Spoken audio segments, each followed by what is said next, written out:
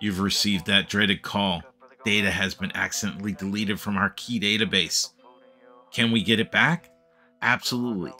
I'm going to show you how we can do a point-in-time restore to a managed instance on today's Tales from the Field. Today's gonna be a good day. Wake up. Today's gonna be a good day. Wake up. Today's gonna be a good day. Wake up. Today's gonna be a If this is your first time finding us on Tales from the Field, give us a like and give us a subscribe. For all those new subscribers, you're like those found vacations at the end of the year. Welcome. For all those loyal subscribers, the best holiday gift you can give us this year is to spread the word, share our content, and as always, provide those comments in the video links. Speaking of content, we have content that drops on Mondays, Tuesdays, and Wednesdays. On Tuesdays, we have our roundtable where we share links, blogs, and posts by you, the folks of the MVP community, for the MVP community. On Mondays and Tuesdays, we have this thing we like to call MS Tech Bitch. You're watching one of those now. Let's get over to it. We've all been here. We've received the call, we've done it ourselves, that we've deleted too much data from our table, or we've actually dropped the table from our database. The developers have identified that it happened around 9:59 a.m. on the 24th. So how do we do that? We're going to restore our database here in Azure SQL Managed Instance to a previous point in time. In the overview here, we're going to restore from an existing database, and we're going to use the scenario restore an existing database to the same managed instance. I recommend you review all the overview cases in the different scenarios and the permissions that are required to be able to do this restore. As we scroll down here through the documentation, which will be included in the description of the video, as we scroll down, we can see here we're going to restore an existing database. I have the Azure CLL highlighted. We're going to do that as well as restore from the portal. Let's first restore from the portal. Okay, over here in Data Primary MI, I can create a new database here, or I can go into the blade on the left-hand side here and select databases. That's what we're going to do. We're going to go up top when the screen refreshes, and we are going to select new database. When we select new database, it's going to take us to our Create Azure SQL Managed Database screen. We're going to fill in our subscription. We're going to fill in our resource group, and we're going to give it a database name of Stack Overflow LRS _ restore _ portal, because that's what we're doing here. We're restoring from the portal.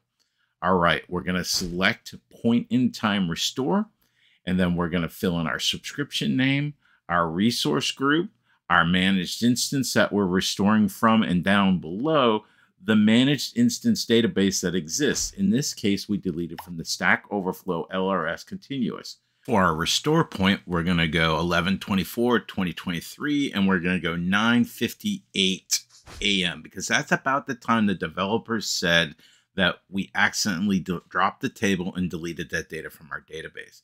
We're going to go next to security. We're not going to make any changes here. We're going to go additional settings. No changes here today. For tags, I'm going to put some meaningful tags that represent my environment. I'm going to go to review and create, and then I am going to review the screen and hit create. Once I hit create, it's going to go to the deployment process, which is restoring our database. You can see here that our deployment process is ongoing. We can also check the status by querying DM exec requests, and you can see on the screen that I'm about 36% complete.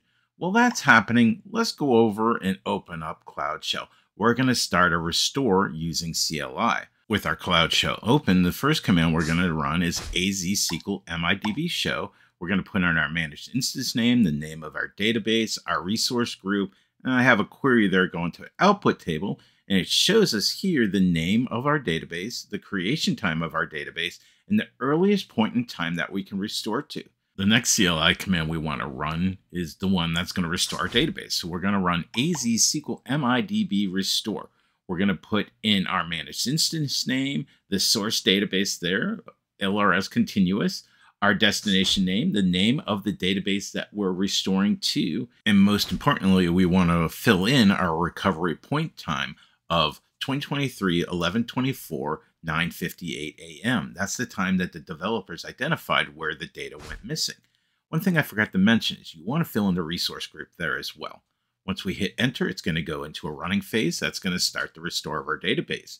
While I was typing in those Azure CLI commands, I got a notification that my Azure portal recovery is complete. So we can go over to Azure Data Studio, go into our existing continuous database. We can run a select from badges. You can see there that the teacher data is missing. But let's switch over to our restored database from the portal. Look at that. Our teacher data is back. So we could start the recovery process into our existing continuous database, or we could use our recovery database, whichever methodology you're most comfortable with to get your data back to a reliable state. We can run DM exec request one more time. We can see that our Azure CLI database restores about 37 complete. Once that's done, you're going to receive a screen similar to the following, showing us that our database has been restored. And look at that.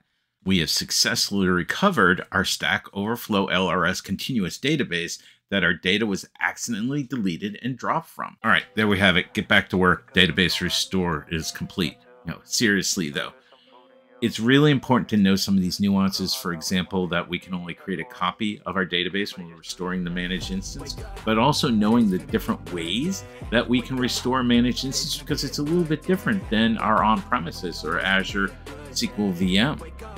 We did an example of restoring through CLI. We also did it through the portal. So having those in your little checklist and being able to do this is really important. It's going to make some people really happy as well, and it's going to provide stability to your environment. Today we saw that some developers deleted the data that they didn't expect to delete, or maybe we even did it, but we showed that we could restore to a point in time, getting that data back, making folks happy once again. All right, you know where we like to keep this going, down in the comments below. And as always, be good to each other. Do this every day, call it replication. Wake up, today's gonna be a good day. Wake up.